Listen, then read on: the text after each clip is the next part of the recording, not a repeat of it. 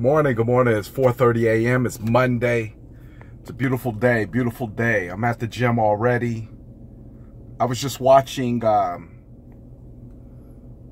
McGregor. It was a short film that he was doing. I was watching it on the TV in the car on my way up here. And the guy is a beast. The guy is absolutely, and one common thing I was looking throughout the documentary was he had a mindset that already said that I will not lose, that there was absolutely nothing more important than this thing I'm being called to do, right? And the more I think about it, and the more I dwell on it, and the more I find myself doing things that I didn't used to do, the more I know that your purpose on this earth becomes so much more clear when you become determined, when you become persistent, and when you start recognizing the signs that you're supposed to be doing something better than what you're doing right now. Here's the catch, though. Most people have no idea what they're sitting here to do. Most people just meander around as if they are just somehow born to mom and dad, and mom and dad lived and did this, therefore I'm supposed to do this, and that's it, and then we die. We have some kids, hopefully they grow up okay, and then boom, they die. We die.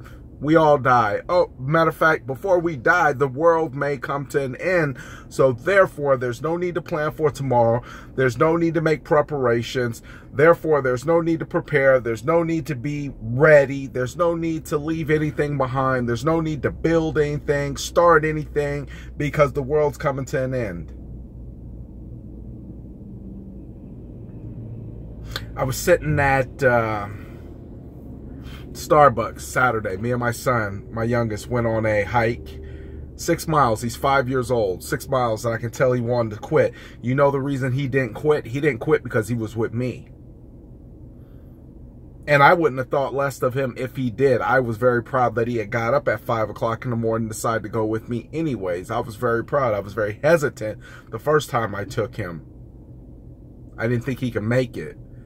We did 3 miles. Second time I took him, we did 6.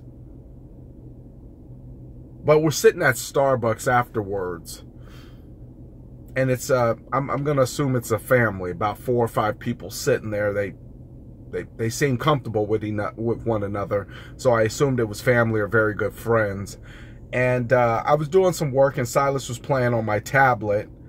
And we were just kind of enjoying the day. We were outside. He had some chocolate milk and a brownie. I figured I'd reward him after a great hike. And I was drinking my coffee. And, you know, we were just having little intermittent conversations here and there about what he was drawing, what we're doing, how his day's going, how he feels.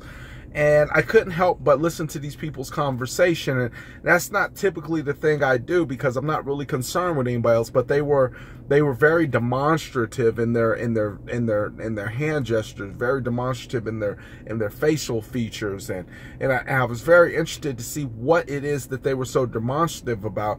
And the more I started listening to it, they were sitting in a circle and they were passing around the negative things that they felt about the day, that they felt about the weather, that they felt about somebody they had seen, that they had felt about somebody else's vehicle, somebody else's car.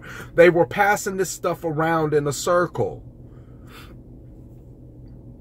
See, what I noticed is my son didn't quit because I showed him that I wasn't willing to quit. So he wanted to do whatever dad did. Whatever daddy did, I'm going to do. See, that same purpose would have been the same thing if I sat in a circle full of other relatives, or sat there with him and sat there and just talked negative about what we could not do versus getting out there and get it done. Too many times we act like we have no real purpose on the face of this earth. And we're so scared to reach inside and touch that part of us that we feel might fail, that we feel might quit, that we feel might be able to give up, that we feel might not be able to accomplish it and finish it out. And oh my God, what people might think if we don't finish it. You got to get to a point where you don't give a fuck what anybody thinks.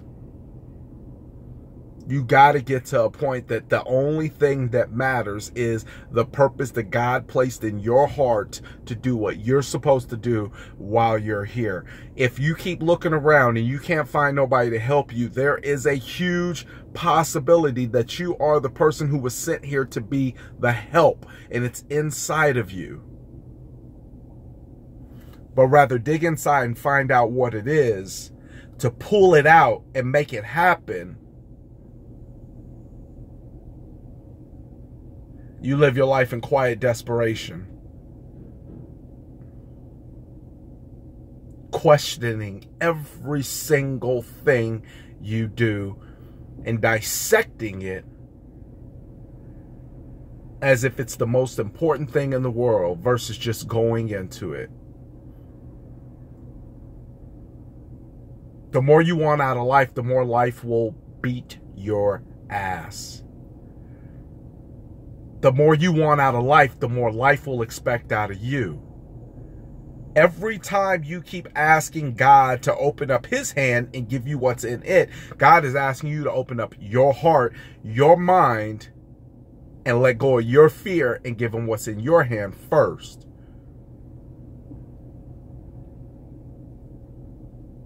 Purpose on the face of this earth.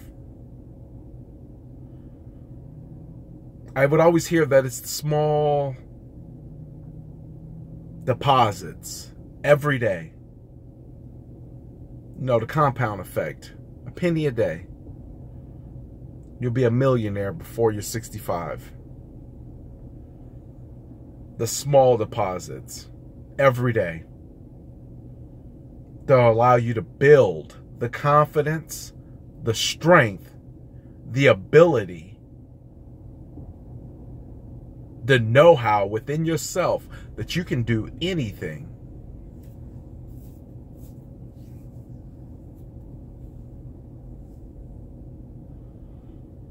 I could tell my son wanted to quit. I can tell he wanted to quit. And I had to make a decision at that time when me being my age and knowing what that looks like. I gave him some options. I could not find the answer to your question. Watch, he's talking to me. I said, Silas, let me ask you something. I said, we can quit and we can leave right now, and that's okay. He said, no. I said, well, why? He said, because we don't quit. It's a 5-year-old.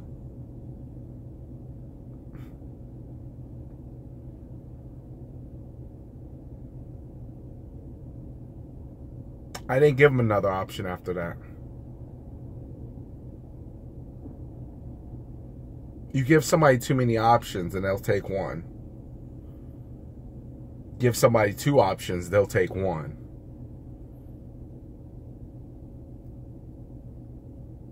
He took 1. Not to quit.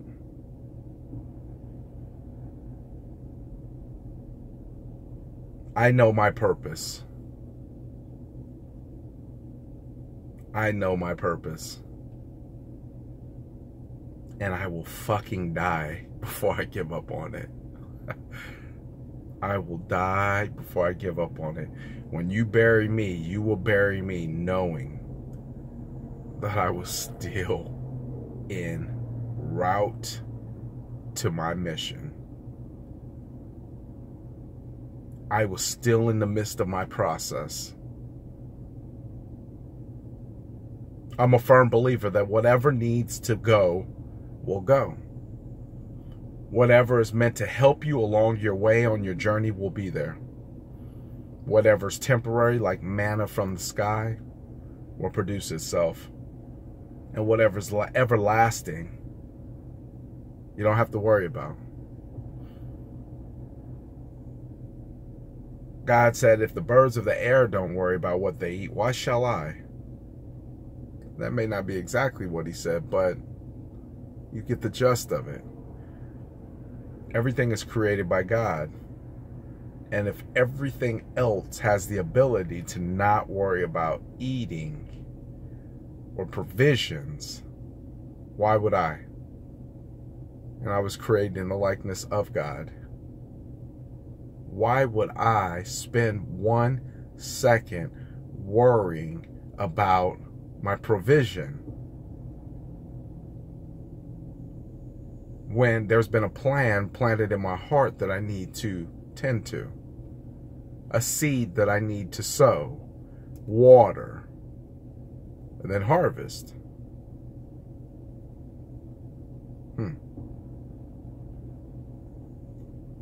We got 2 things we can do. We can sit in a circle and we can pass around all the negativity, or we can sit around the circle and pass around all the things we're going to do great.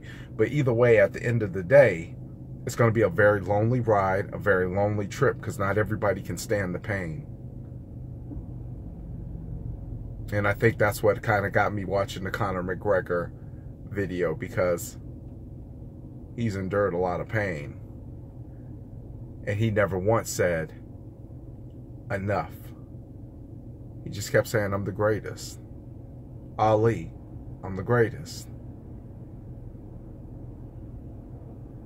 Mayweather, hard work, no days off. What are you telling yourself? Conor McGregor got up at one fight interview and he said it so emphatically that I couldn't help but believe it. And I was in another room listening to it. I heard it way and I was like, whoa, what is that? He says, I am 100% sure. He says, I am so sure of who I am and what I am here to do that I will win.